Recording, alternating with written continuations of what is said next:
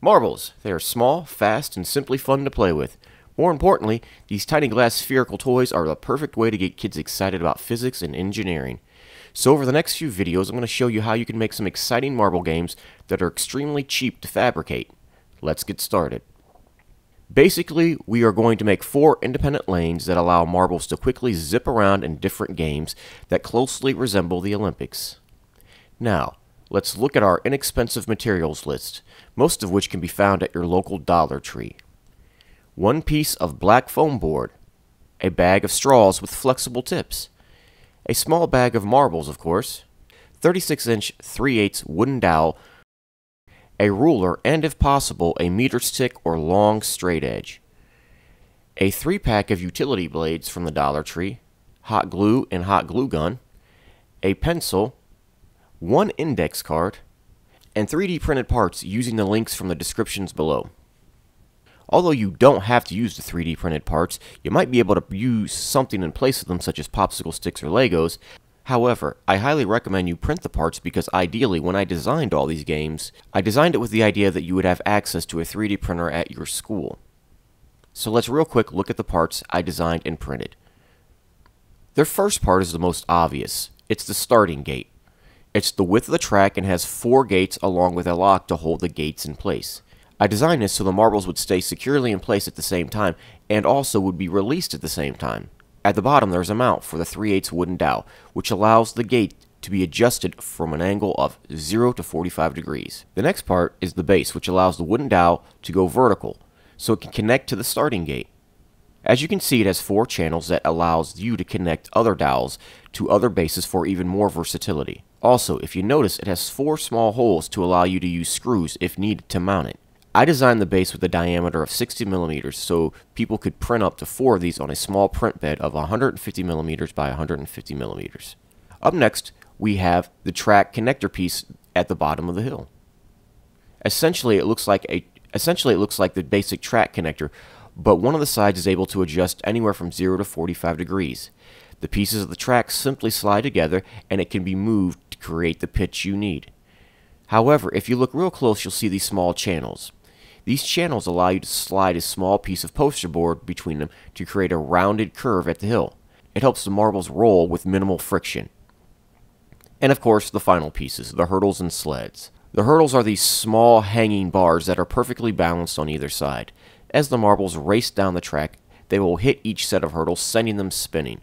Just like real hurdles, the racer will gradually slow down with each set that is encountered. Then we have the sleds. These are basically small blocks that marbles will push. You can see that these ones are curved to allow the marbles maximum transfer of energy. Let's start by measuring our foam board. We're going to make 5 pieces of track that each measure 10 centimeters by 75 centimeters. Use a straight edge to connect the lines at each side and draw a line. Repeat this process 4 more times. Now use a utility blade and a straight edge. Gently cut on the edge of the lines, holding the edge of the blade against the straight edge to ensure a smooth cut. You are just scoring the lines. You don't have to worry about cutting through the entire piece. Once you have scored each line, flip over the foam board and gently pull back each piece until it can fold over backwards. Hold the piece you want to cut upright and carefully cut along the seam nice and easy. You should now have 5 pieces of track. So theoretically, you could have a track that is around 12 feet in length. Now, take 1 piece of track and use a ruler to make markings at each edge of the piece. We will have 4 lanes, therefore this track needs to be divided into 4 equal sections of 25 millimeters. Make a mark at 25, 50, and 75 at one end. Go to the other side and repeat. Take a straight edge and line up the corresponding marks with the other side and then create a nice straight line with a pencil. Repeat this process for each track piece. Now it's time to glue down the straws. You will glue the straws on the lines you just made. Make sure to pull the flexi tip completely out so it gives you a bit more length. Grab your hot glue gun and place some small drops on the lines. This part can be a bit tedious, and I highly recommend you do 1 straw at a time because the hot glue dries very fast. Repeat this process for each track. With the lanes constructed, let's assemble the track pieces. Since we are using the hurdles first, slide the hurdle pieces gently over a track. You can use a few or as many hurdles as you would like. I'm using 5 and spacing them out equally. However, depending on the angle of your hill and the amount of pieces you decided to use, your configuration might be different.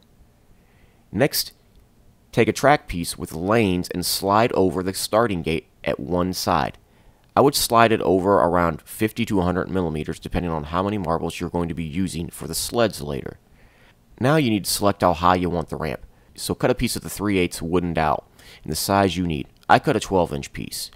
Put the dowel into the base and then attach it to the gate. Stand up your hill. Now it's time to connect the bottom track to the hill. For this, we're going to use an index card. We will be measuring 100 millimeters in length, and then we will simply cut. On the index card, just like we did with the track, let's make some markings, 25, 50, and 75. Now, here's why we decided to use flexible straws.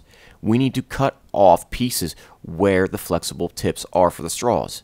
This is going to allow us to bend the index card and the straw easier. So cut the flex tips and glue them onto the index card. Now you have 4 tracks on this card. Simply slide this index card piece into the 2 small channels on each side of the flexible track. So now we have a nice rounded track from the hill to the bottom piece. Lastly, if you want, you can add a finish line to help catch your marbles so they don't fly all over the place. A simple building block plate at the very end helps catch the marbles as they roll off. I bought this plate from the Dollar Tree for, yeah, you guessed, $1. Now, let's test our marbles. Make sure the gate is locked. Put the marbles in the gates, pull the gate, and they're off.